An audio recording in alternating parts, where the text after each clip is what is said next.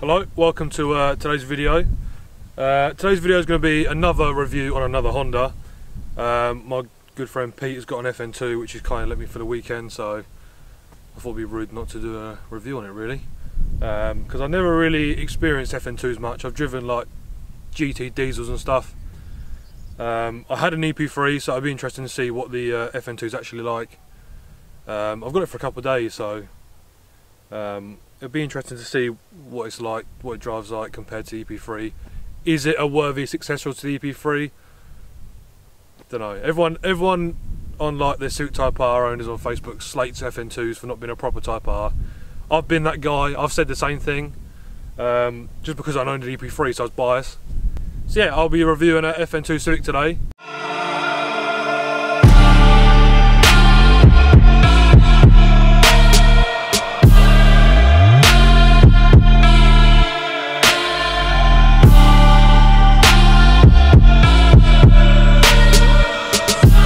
Okay, so this is a 2007 Civic Type R FN2, so it's completely standard.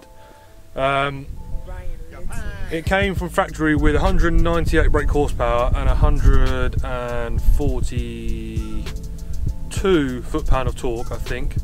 So it's got 1 brake horsepower more than the EP3, and it's got 3 newton meters of torque less than the EP3.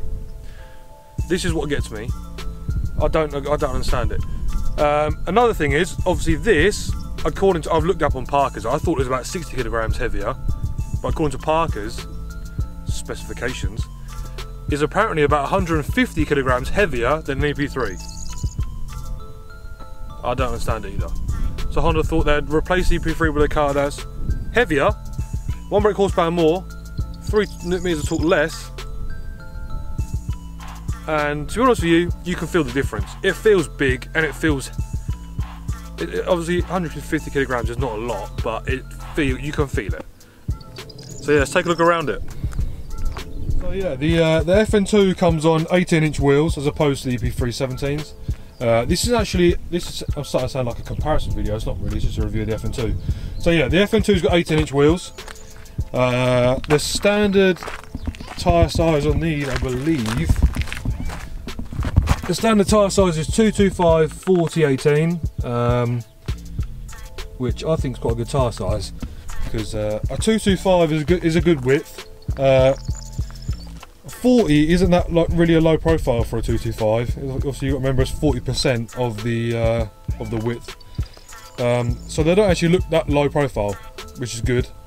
A lot of cars these days have low profiles, like you say, for example, Fiesta ST. So it's like a 205/40/17 or something like that. But the profile's so low, it adds, the suspension's stiff already. Same as this, the suspension's quite stiff, quite firm, which is good obviously.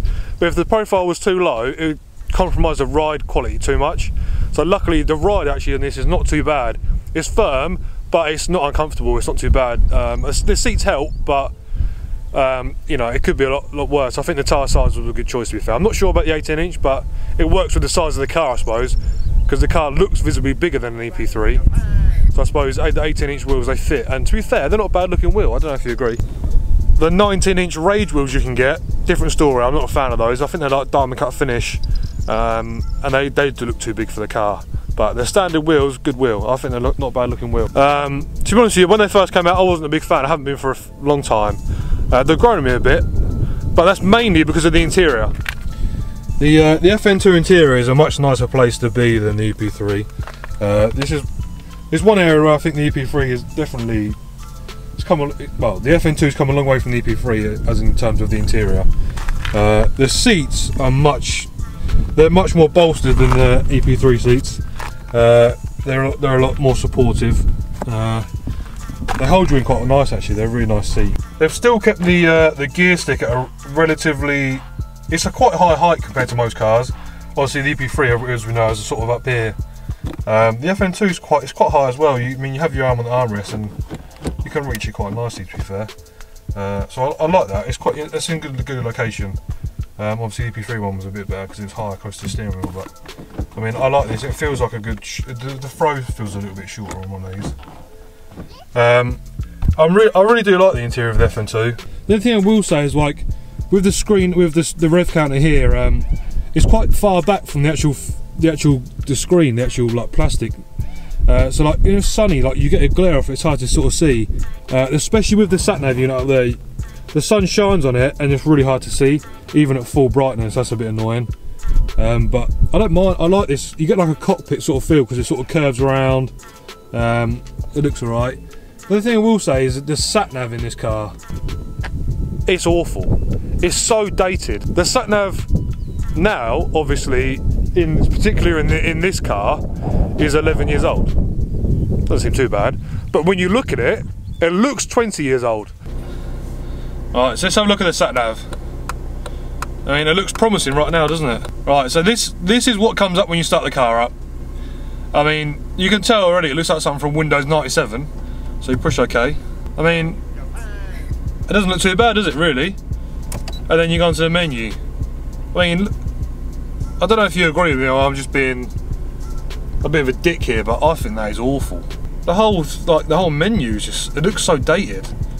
So to be honest with you, if you've got one without a sat nav, you're not missing out. I think Honda could have done a bit better there. They could have produced a bit of a later, more up-to-date version of their sat nav. But apart from the sat nav being absolutely toilet, it's not actually that. I quite like it in here. The seat is really comfy, but the position of it is awful. So this is the seat all the way down. This is as low as it will go. I just feel like I'm sitting too high. And look, if I jack it up, who on earth is going to be having a seat this high? I don't even know.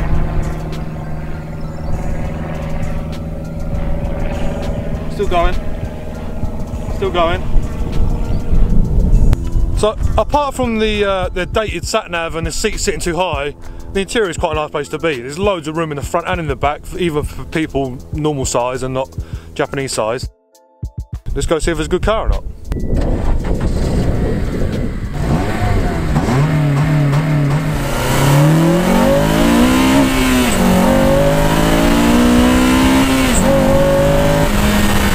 Right, let's take this puppy for a drive.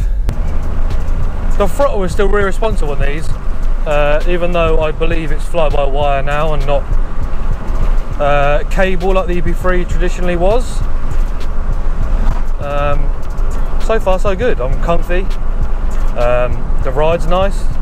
It's firm, but I'm not hating my life. I'm quite happy to drive along these pretty shit roads in this car, to be fair. It's not killing me. Ah, there's a lake. Bruh. I'm so sorry, Pete. You cleaned your car yesterday. I think my other GoPro is going to capture this, but I'm going to go through it really slowly. I'm doing 4 miles an hour. Sorry.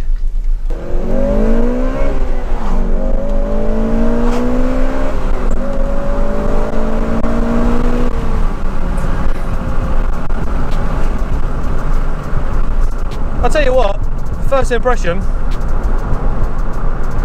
this still goes really well. I'm quite surprised. I'll tell you the annoying thing about Pete's car, the aircon doesn't work. Killing me, killing me. I don't know what the temperature is today. It's sunny, the speedo is difficult to see. The clock, I can't even barely tell the time. The glare on it's awful. So I can't even tell you what the fucking temperature is outside.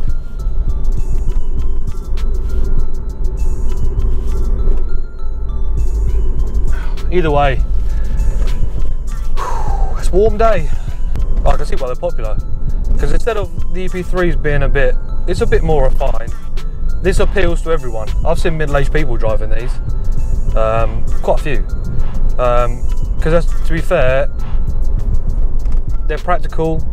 The level of equipment's quite good, like dual climate control and stuff like that, cruise control, auto lights, auto wipers. So you can see why they're appealing, why they sold well. And to be fair, like they're good value now these days, I think. I can't remember how much Pete paid for this. He's done 74,000 miles. Feels fine. Feels nice and tight. It rides nice. It's not knocking or anything at the moment. Right, let's fucking go.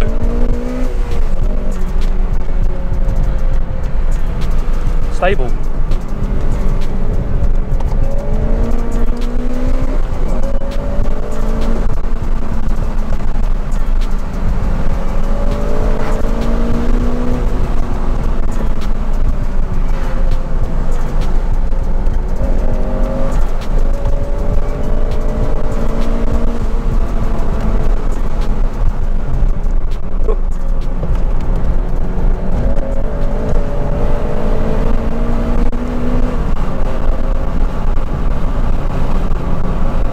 Chassis feels really good actually, I'm quite impressed.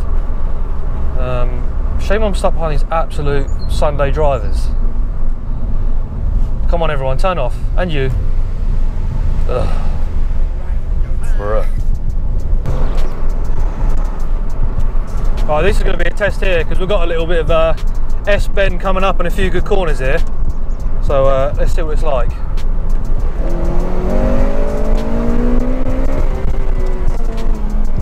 Brakes feel quite good actually.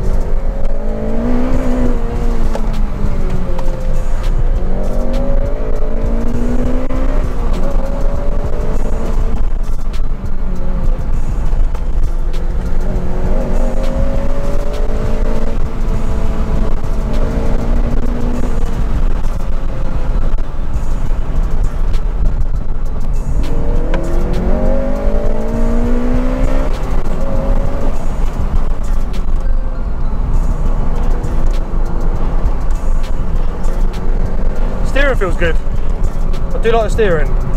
Good feel on it and it feels precise.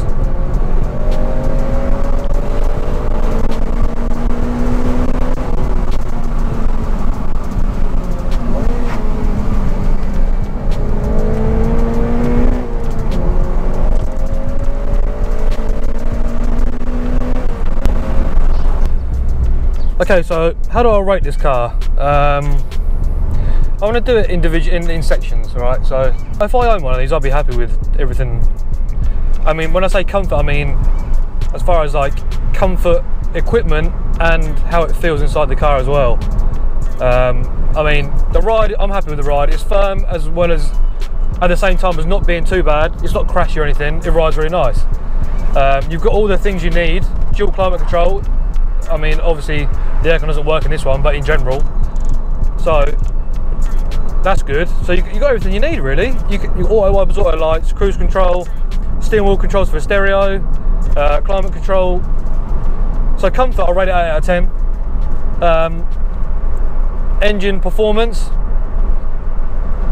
I'm gonna give it a surprising 8.5 out of 10. Because to be fair, it may only have 1 brake horsepower more, 3 foot-pound of torque less than an EP3. That's all it needs. Doesn't really need any more. I mean, you can see what Honda done now. It's all about balance, innit? There's no point having 500 brake horsepower, but you can't go around a corner. So, to be fair, for the power for the chassis, it's a well-balanced car.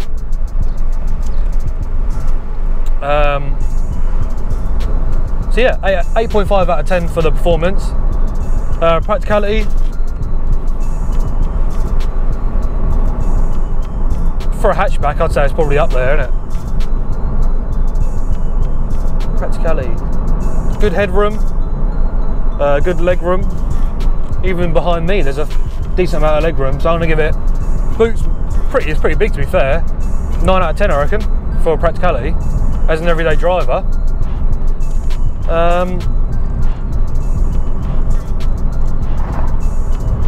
Would I buy one? If I was looking for something in this price range that did everything, yeah, why not? I don't mind it. So yeah, overall I'd say it's got to be a 7.5 out of 10. Good car to be fair, I like it. I'm very surprised. I've always underestimated the FN2 and I'm glad I've been proven wrong because I like Hondas. So yeah, overall 7.5 out of 10. It's a good car.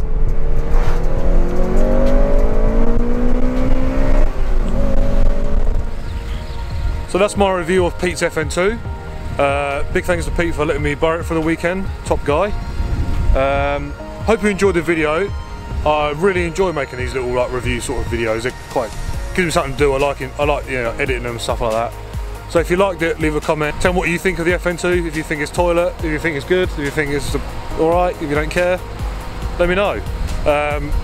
Subscribe if you want to, and I guess I'll see you next time.